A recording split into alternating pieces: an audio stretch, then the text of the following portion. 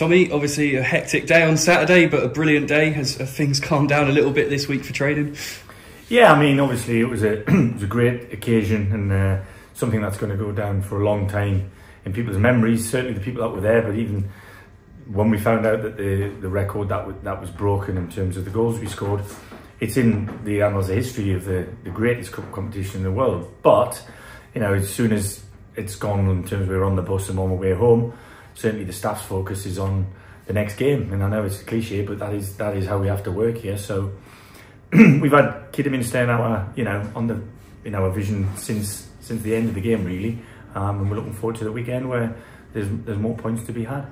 And just one quick end bit about the FA Cup. Obviously, we haven't had a chance to speak about the draw. Stockport County at home. They're a side in brilliant form, but you know, when they come into our place, we can certainly give them a game, can't we? Well, I think we can give anybody a game anywhere we go if we play and approach the game in the manner that we did on Saturday. You know, Swindon are a good side. They're in the top 10 of the same division as Stockport.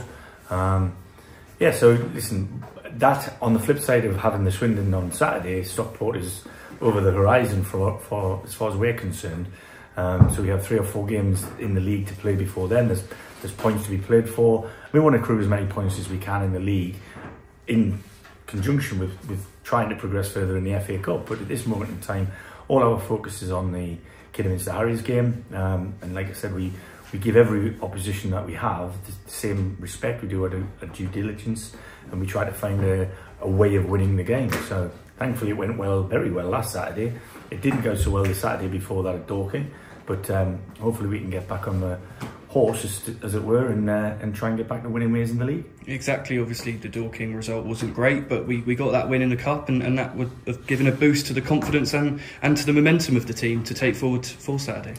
Yeah, I mean, I think the gravity of the game and the emphatic scoreline, you know, sort of raised people's eyebrows outside the building, but we felt for quite a while that somebody was going to get hit with a load of goals. I think nobody in here would have expected it to have been Swindon, but the start that we had made it that little bit more.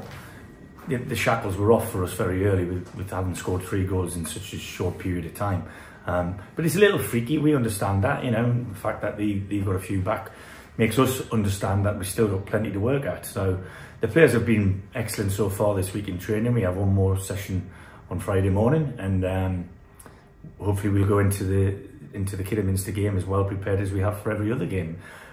I heard, and I don't quote many managers very often, but I heard Mr. Postecoglou talking after his defeat on Monday, and I thought he hit it bang on the head when he said everybody chases that elusive win. What you've got to be yourself. And that was us being ourselves last week, and we want to turn up to every game that we play in giving the best version of we can of ourselves. And as long as we do that, win, lose or draw, I'll be pleased and proud of the group. But yeah, of course, we're in it to win it. Simple as that. Of course, it's the remembrance game as well, with a lot of proceedings before kick-off. So it'll be good to get a good result for the town of Aldershot as well, won't it? Absolutely. I mean, I'm very well aware of the history of our town and the relationships we have with the military and the armed forces in general. So, you know, I know there's a lot of people in the world these days are critical of things that have gone on historically and remembrance, but you know, at the end of the day, people who sacrifice what they sacrifice to let us do what we do today need to be remembered.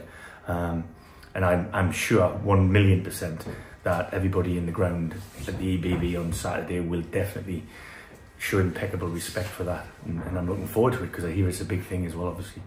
On the pitch, well, you know, taking that confidence from Saturday is certainly something that we'll do, and as you've alluded to a little bit, is it that confidence within the team that we can face any opponent and play the way that we want to and enforce ourselves? Yeah, I mean, like I just said there about being yourself, we have to have an identity, you have to know what we're good at, and we have to work harder at what we're not so good at. So whether we have confidence or not, that'll come with results, as I said. But what the constant is, there'll always be a next game. So if we win, lose or draw, how we respond to every one of them is really important for us as a staff.